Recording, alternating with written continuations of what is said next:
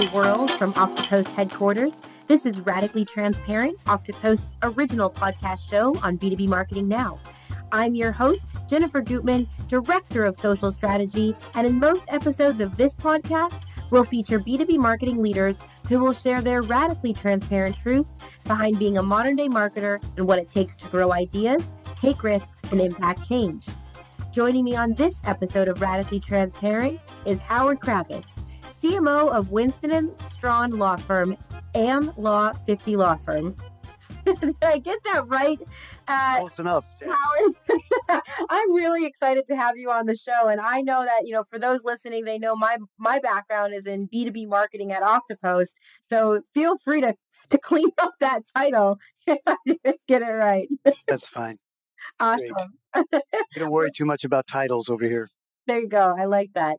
It's a pleasure to have you on the show today. And I know that a lot of our listeners, we've been doing some interesting following of different law firms. And, there's a lot of discussion today around how are law firms even using social marketing. I think your title is very interesting, right? CMO of quite a large law firm. Could you give us a brief look into your professional journey and perhaps how you found yourself as CMO at Winston & Strawn? Sure. So I have a history of sales and marketing positions. I spent a number of years in financial services. Okay. I actually was a stockbroker at one point, making 300 telephone calls a day, begging people to buy something from me.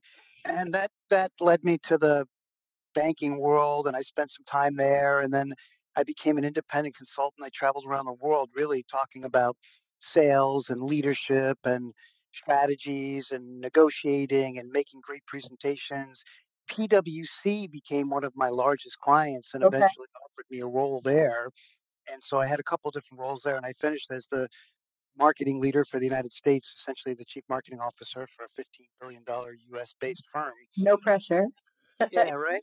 And I always thought the legal industry would probably need some help from people like me, and that led me to Debevoise and Plimpton, which is another top law firm in the world, and ultimately to Winston and Strawn, where I became the chief marketing officer of the firm.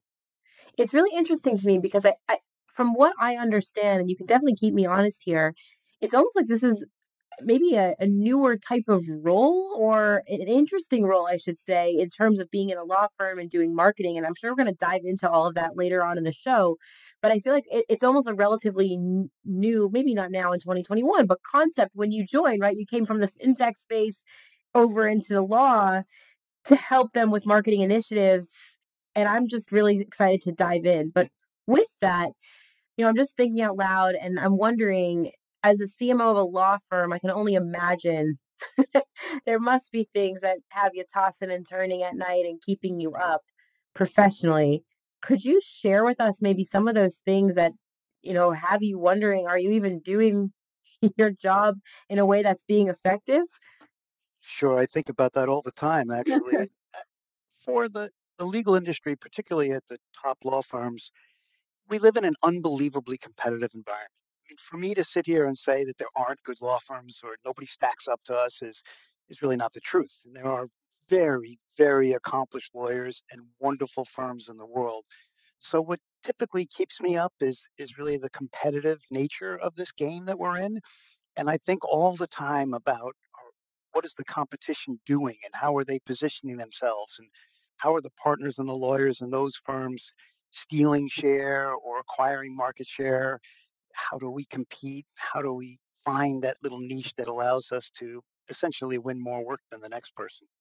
Absolutely. And I think what's also interesting, right? So, I mean, and I'm curious, maybe you can kind of explain this to us, but what makes law practice marketing, right? In all of your experience of marketing, so different, right? You shared part of it, right? Lawyers are experts, brilliant people, brilliant minds. But what makes it so different from other industries? And how are you actually able to stay ahead of the curve? So I think it's a couple of things. Number one, lawyers by definition are professional skeptics. We are often faced with defending a strategy or looking at a potential target, and usually the people inside that company are also lawyers, and so they doubt, what you might say or how you brand yourself or how you market yourself. So number one is the fact that in general, this profession, particularly at the top and at the elite level, they really sort of been there, done that. They think they know it all. And in many cases, as you said, they're very, very smart people. And I always say they are professional skeptics. They are trained to argue against whatever it is that the other side might think is the right answer. Secondly, I think this has always been a relationship business. Yeah. And so it's a person to person. It was described to me many years ago as contact sport. And I think that the buyers and the decision makers are often basing those decisions on the relationships that they have with another human being. Yeah. So those human beings are often asking themselves, how does marketing, business development, how does any of that help me?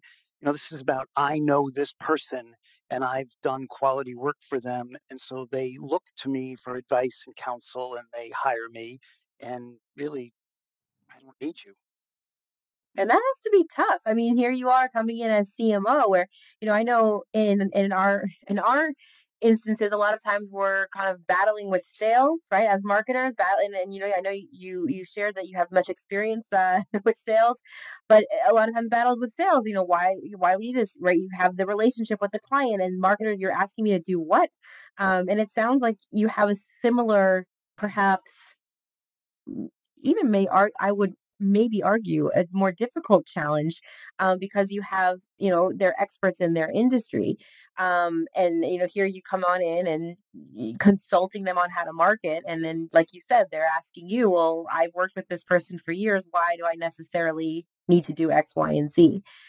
What's interesting as well to me is that when I think about lawyers, right, and we said it, they're brilliant, they're experts, as you coined, what was the professional skeptic. Professional skeptics, yes. So what's interesting to me is I don't have a doubt in my mind that when it comes to digital first experiences or digital marketing, that these team of people don't know that that's where they need to be. But it seems from the outside that law firms are oftentimes behind in terms of digital marketing and digital transformation. And it's hard for me to understand why. Could you maybe dive into that a little bit and why you think, in your opinion, that law firms are behind in digital? Yeah, I think it's also a couple of things like answer to the last question. It's always a few things, so it's a mix of things, right? Yeah. So we have a slow recognition of the fact that people buy from people. And there's this wave in the law firm or in the legal industry as you move up in the ranks of partnership, generally speaking, people the most experienced partners, the best lawyers in the firm are often have been around the longest. Mhm. And so the idea of digital transformation or using digital feels somewhat, why would I do that for them? Right? To them, it's a people business. And what we try to do in this profession, as we try to do in many, I'm sure, is recognize that buyers, you talked about at the outset, you said you're in the business B2B space. I often talk about B to I. We're businesses talking to or selling to individuals. Interesting. And individuals have a consumer experience as well as a commercial experience. And in today's day and age, people can look up anyone on the web. They can investigate your company. They can look at your service. They can look at the articles you may have written, the posts that you've had. They can follow you on LinkedIn, of course, or Twitter, or Yeah. any other of the social media tools that are available today. And I think that what happens is we forget that by the time one of our partners meets a new client, Mhm. that client probably knows 50, 60% of all there is to know about one of us.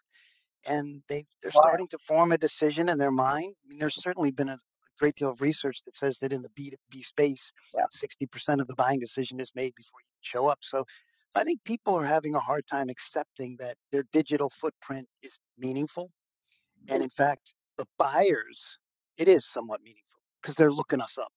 They're Yeah. doing their due diligence before we get there. Yeah. And those professional skeptics, just to finish the thought for a moment, view their personal expertise and experience often is the key selling point.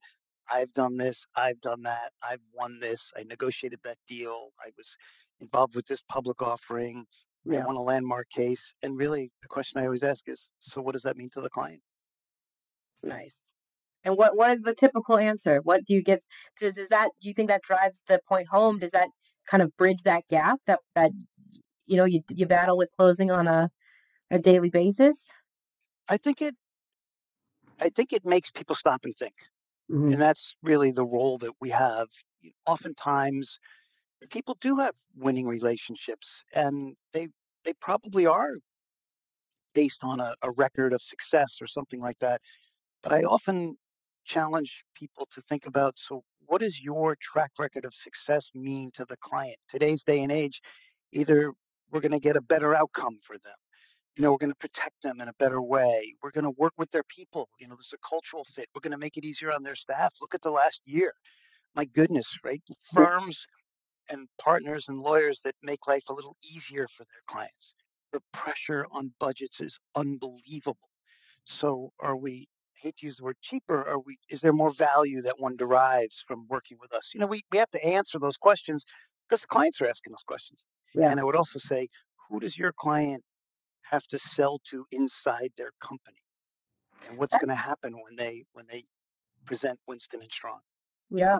Yeah. There's a lot of things to think about there, and I think, just having what you shared, stop and think, right? Making someone stop and think, to me, that opens the floodgates of collaboration, right? Because now it's a true collaboration. It's not just, maybe you sharing an idea or something that needs to happen, but you're opening for the collaboration.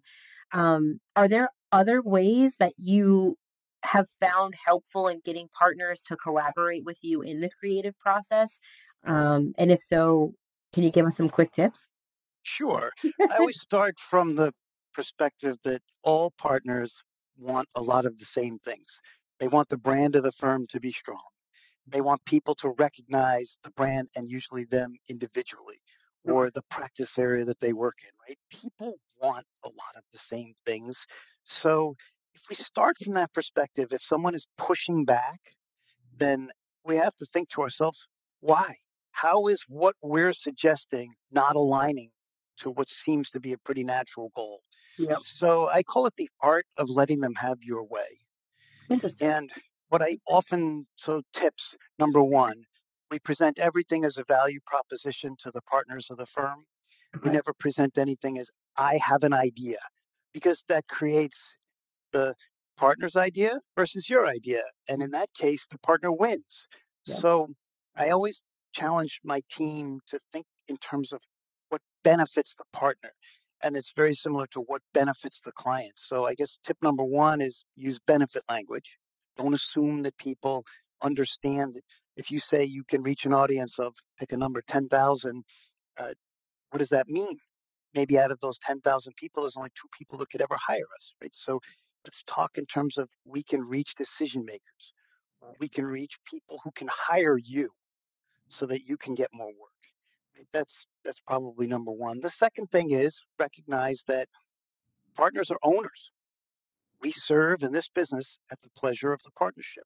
Yep. So if they're resisting, it means that somehow they have a view that what we're doing is not going to shed good light on the brand of the firm. So I drill down on that a little bit generally. So number one, use benefit language. Number two is ask a lot of questions about, let's put ourselves in the decision maker's shoes. How will they feel about our brand? And does that align with the way we want them to feel? So those are, a couple of tips. And then I would say the third thing is you're always better off when you have the owners of the firm engaged in the decision making process because ultimately it becomes their idea. We give them all the credit, fine, no problem. And if it's their idea, it's much easier to sell around the firm than it is Yeah. my I don't idea. I don't know if you've ever seen the movie My Big Fat Greek Wedding, but there's a scene where the mother is explaining to the daughter how, a mother's role is to be or a wife's role is to be, and this might be dated. I know it's 2021, but they, the role that the to be the neck and that the husband's role is to basically be the face. And so the art form there is that you're actually the neck, which that's as you were explaining that to me, that's the scene that actually popped up. I know in 2021 things may be changing, but either Pretty way, good image. It's a good image. right, like kind of analogy there. I want to jump into kind of the area that I find most interesting when it comes to law firms, and that's social media. That should be no surprise to anyone listening. But with social media, I'm so curious because, I mean, lawyers really and partners and yourself, there's so much knowledge that you hold about uh, different sorts of topics that the average, I would say, citizen of the world may not know, let's say, their rights or how to navigate certain situations. So when I think of social media and thought leadership, for example, and the potential that partners have to build this incredible brand for themselves on social, it's interesting. One, are you tapping into that at all? And two, could you share with us a little bit about your marketing plan for 2021 and how social fits into it, if at all? Well, social is a very important part of our overall marketing plan, and it should be a part of pretty much anyone's overall Right. marketing plan. So I would agree with you on that. And in the legal industry, we have to be a little careful that we're not advertising for lawyers. There's a lot of laws and regulations around Oh, really? Yeah, you're right. It's like advertising. tech, like it's kind of regulated in some, Correct. right? Okay. And we also have to find that those spaces where we're making people smarter. So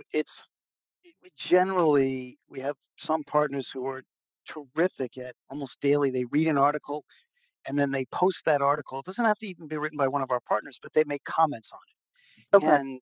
And they have a following and people read their comments and now they want to engage in a discussion. So they, reach out and contact them. And for those partners who are constantly posting information that's relevant to their clients and making comments about it, I think that's one key strategy is find information that you think would be useful to your following. Yeah. I guess you have to create a following first, but if you're posting And that, useful that may be information, a different episode, right? Yeah.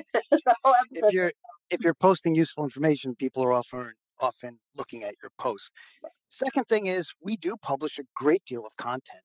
And particularly this past year, we and other law firms as well, we created a COVID resource center. And it was a place that people could go and find information about how they needed to cope, react, behave, what the legal ramifications were for some of the things that were going on during a pandemic. Yep. And so that became a bit of a destination, and it also allowed our partners to be able to post daily. So if you were a labor and employment partner, your clients are worried about do we open our offices? How do we keep people safe? Are we potentially going to be sued? Are we allowed to ask people to prove that they've been vaccinated before they can? Oh my gosh, there's 1,000 questions. And so if we're posting information, we're writing content about it, people are interested and they're looking at it. So social makes up a really big part of our overall marketing strategy. And we have some people go, it's not for me. Okay. And we highlight the winners, if you will. We always highlight success. Mhm. And we've moved from automatically tying a post to what we call a new matter in this world at work, getting hired, to the anecdotes from so many partners now where, yeah, this is great. I'm going to post this to my LinkedIn profile, right? They want to do it more and more.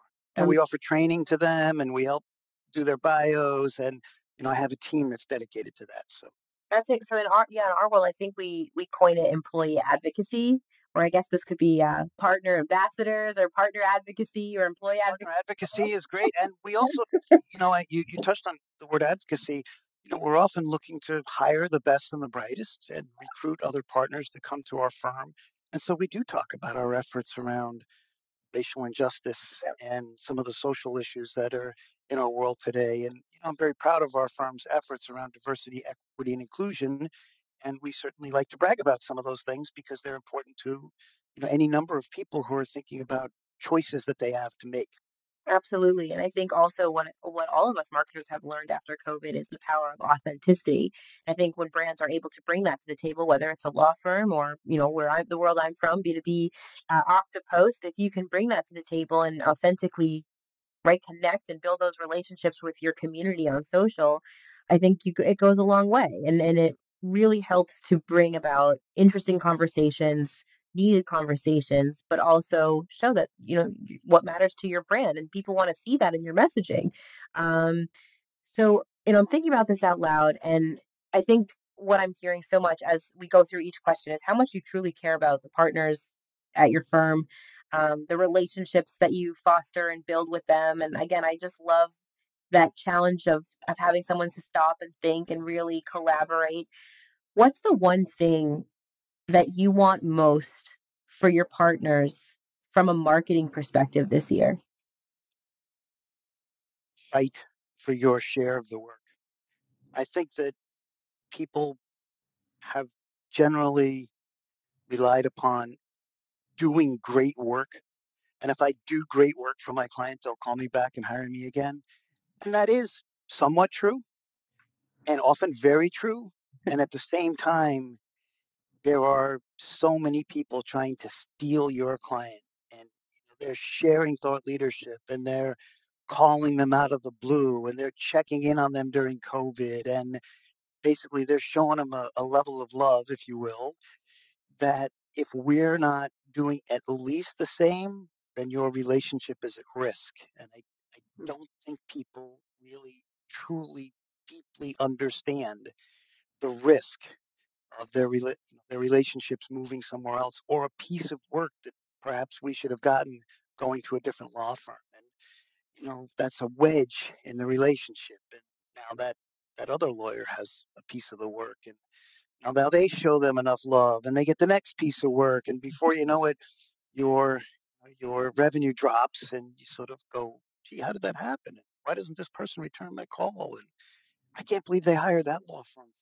I do that better than anyone in the world. And it may be true, but if you weren't present, I always say the thing that I say, and I'm putting my finger up here with another one, is I love be, be first. So first. right? You may or may not be the smartest person in the world on a particular issue, but being in front of the client first on that issue increases the likelihood of your success dramatically. I think a main takeaway that everyone right now is, it's radiating is be first, and I'm raising my finger, be first, but also beware of wedges. And I think that's some sound advice for everybody listening. And with that, that actually brings me to my last question. It's my favorite question of the show. Um, Howard, it's been a true blast. Can you share with us? I mean, we know you're CMO. We can go on LinkedIn. We can see your great career history. What's one thing you can share with us today that is not on your LinkedIn profile? Yeah. So, Jen, thank you for sending these questions over in advance. I've been thinking a lot about this one. So, there's actually two things Okay. most people don't know about me. Number one is I was the night custodian in the high school I graduated from Really? with my college degree. Can you dive into that? That's Well, I was looking for work. I mean, like a lot of people, looking for work, and I was a college graduate, and I had done some things which I'm going to talk about in a second. And I needed work, and a buddy of mine was working at the high school and said, "Hey, I can get you a job as the night custodian." And I said, "Okay." do it. You sweep the floors, you clean the toilets, and you learn some humility that way for sure. And the second thing that was really interesting part of my life is I was a private investigator for a number of Were years, you really? and that served me very well because it was it's almost like being an actor. You have to get into the mind of the Yes. person you're investigating, and it was really very, very interesting. It was private insurance, mostly insurance investigations, where people were claiming that they, could never work again. And I would literally do background checks and follow them and do surveillance and take videos and pictures. And actually, one of my videos was the first time that a video was used in the New York State Supreme Court in a civil trial. So, Wow. a lot of years as a private investigator. So I think, Howard, if marketing doesn't work out for us, I think you and I should start our own business because I actually also have I have a master's degree in counterterrorism, and I've done a little bit of security work as well before my marketing career. So perhaps it's a prerequisite for talented marketers. Perhaps that's the security world and investigation world is where we learn all of our skills. But if marketing doesn't ever work out for us, I know who I'm calling. Well, one thing for certain about the kinds of roles that you just talked about is people have to spend time putting themselves in another person's shoes. And I think that is a key requisite for any great marketer is to think like the target audience and to put yourself in another person's shoes. And in the legal world, that means putting yourself in the shoes of the partners, putting yourself in the shoes of the clients, right? So, we constantly have to, what's in their mind? What are they thinking about? Howard Kravitz, the wise words of Howard Kravitz. Thank you so much for joining us today. It was a true pleasure. Anyone listening, if they want to be in touch with you, if they want to continue the conversation, what is the best way to reach you? Find me on LinkedIn. It's really easy. Kravitz, spelled just like Lenny. That's the easiest way to find me. Howard Kravitz. There you go. Thanks, you so much, Howard. Talk to you soon. Take care. Take care. Thanks for tuning in to the Radically Transparent podcast brought to you by Oktopost, the only social media management and employee advocacy platform architected for B2B. I'm Jennifer Gutman, your host and director of social strategy here at Oktopost. And if you love today's show, we'd love if you subscribe, rate, and give a raving review wherever you get your podcasts. For more discussion on B2B social media marketing, be sure to follow Oktopost on LinkedIn. And of course, to gain access to all our free social media marketing and employee advocacy resources, head on over to our website, www.oktopost.com. Until next time.